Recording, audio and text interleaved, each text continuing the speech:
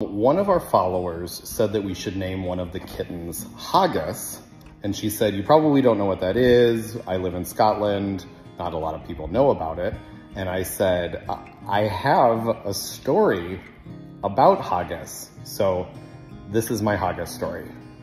When I was little, my parents made a big point about taking us on a really cool family vacation every year. One year, we went on a cruise that went to Scotland and the Netherlands and Denmark and Sweden. It was really like, it was like a once in a lifetime thing. It was so cool.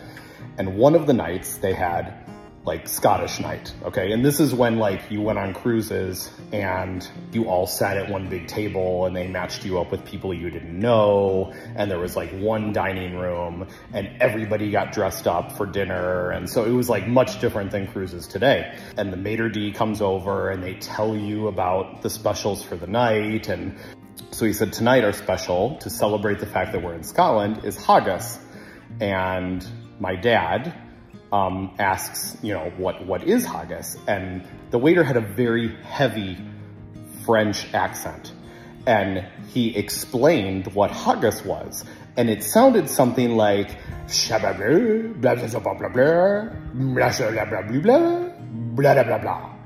and my dad right away said, that sounds great, I'll have that. And the rest of us kind of looked at him and we went, did you hear what we heard? And my dad was like, oh, he was just goofing around. He goes, he said it was something they scraped off the bottom of the ship. So at this point, we all started laughing because all of the rest of us heard the organs and heart minced with spices and cooked inside of the sheep's stomach. And he kind of got this look on his face.